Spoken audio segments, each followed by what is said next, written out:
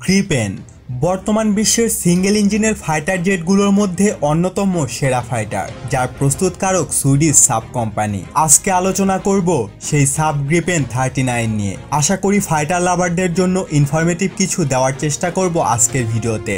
Sub 39 Gripen, যেটি একসময় বাংলাদেশ বিমান বাহিনীর ফাইটারের পছন্দের লিস্টে অন্যতম একটি ফাইটার ছিল, কিন্তু এর উচ্চ মূল্য আর 50%-এর বেশি পার্টস বিভিন্ন দেশ থেকে আসায় বাংলাদেশ বিমান বাহিনী পরে এটিকে বাদ দিয়ে দেয় লিস্ট থেকে। কিন্তু নিঃসন্দেহে এটি একটি দুর্দান্ত ফাইটার জেট, যা বর্তমান বিশ্বের অন্যতম সেরা সব মিসাইলস ওয়েপন্স বহন করতে সক্ষম। এই ফাইটারটিকে এক কথায় বলতে পারেন একের ভেতরে সব। কারণটাও বলছি।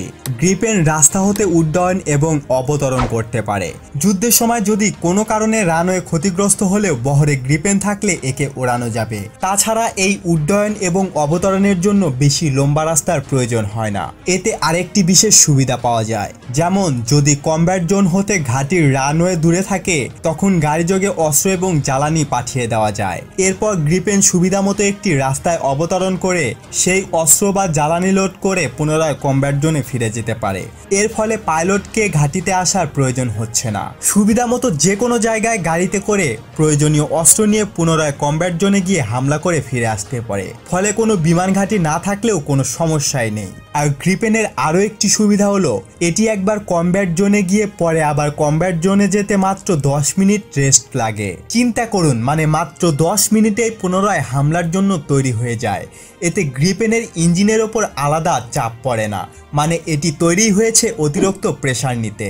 যেখানে রুশ বিমান একবার হামলা করার পর 7 থেকে 8 ঘন্টা, এমনকি আগের সুখোই সিরিজের প্রায় সকল বিমানই একবার কমব্যাট অপারেশনের পরে 15 থেকে 16 ঘন্টা রেস্টে থাকতে হয়, সেখানে গ্রিপেন অনেক বেশি প্লাস পয়েন্ট। মানে কম গ্রিপেন ফাইটার নিয়েও বেশি রুশ বিমানের বিপক্ষে কমব্যাট মিশন বেশি করতে সক্ষম। বাংলাদেশ এয়ারফোর্স ফাইটারটি নিলে মন্দ হতো না, কারণ ফাইটারটি সুইডিশ। তাই যে কোনো যুদ্ধকালীন পরিস্থিতিতে সুইডেনের মতো ইউরোপীয় রাষ্ট্রের ভূমিকা নিরপেক্ষ থাকবে, এটাই বাস্তব। আর আমাদের পাশের দেশ বার্মা কখনোই এই ফাইটারটি ক্রয় করতে বা এর সমকক্ষ ফাইটার কালেক্ট করতে পারবে না। কারণটা হলো নিষেধাজ্ঞা।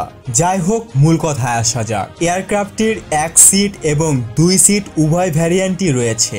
এই এয়ারক্রাফটটির মূল্য একটু বেশি হলেও এর মেইনটেনেন্স খরচ সমসাময়িক অন্যান্য বিমানের চেয়ে যথেষ্ট কম। তাছাড়া এটির রাডার ক্রস সেকশনও অনেক কম। এছাড়াও এটিতে আরও অনেক প্রযুক্তি রয়েছে। এটি 120 কিলোমিটার দূর থেকেও যে কোনো বিমানকে ডিটেক্ট করতে পারে এবং সেই সাথে বিভিআর মারতে পারে। এটি বর্তমানে সুইডেন, হাঙ্গেরি, চেক প্রজাতন্ত্র, দক্ষিণ আফ্রিকা ও থাইল্যান্ডের বিমান বাহিনীতে সার্ভিসে রয়েছে। এখন পর্যন্ত 247টি গ্রিপেন ফাইটার তৈরি করা হয়েছে।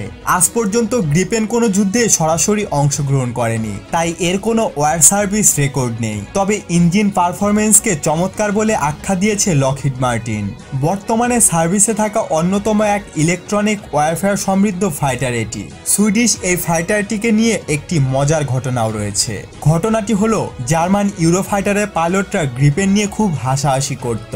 তাদের মতে আকারে ছোট এই বিমানের পারফরমেন্স আর কিরকমই হবে। তো একবার সুইডিশ পাইলটরা জার্মানদের চ্যালেঞ্জ দেয়। অনুশীলনের এক পর্যায়ে দেখা গেল গ্রিপেন ইউরোফাইটারের পাশে উঠছে, কিন্তু ইউরোফাইটার ডিটেক্ট করতে পারেনি। সম্ভবত এরপর থেকেই জার্মান পাইলটরা আর হাসাহাসি করে না একে নিয়ে। সত্যি বলতে এই সুইডিশ সুন্দরীটি আমার কাছে অনেক ফেভারিট একটি ফাইটার, তাই এই সুন্দরীটির স্পেসিফিকেশন নিয়ে আলোচনা করে ভিডিওটি লম্বা করলাম না। তো আপনার কাছে কি মনে হয়, বাংলাদেশ বিমান বাহিনীর জন্য এই ফাইটারটি কতটা উপযোগী তা জানাবেন নিচের কমেন্ট বক্সে।